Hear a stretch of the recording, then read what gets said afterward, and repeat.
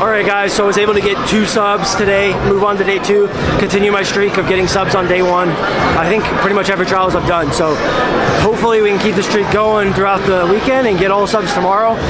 Pretty tall task, but just going to try to take it one match at a time. Got a lot of tough guys, got Elder, Jason Rao, Hunter Colvin, Ryan Aiken, so many good guys in the bracket, J-Rod.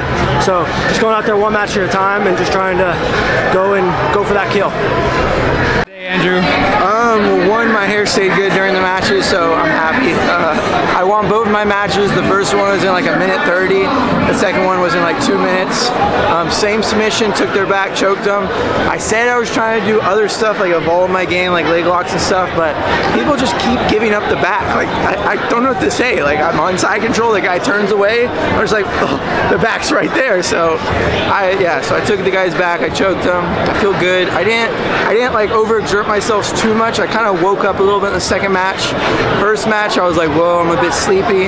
Second match I woke up and I started feeling good. So I'm glad, you know, going in tomorrow confident, you know, feeling ready. Nothing too injured.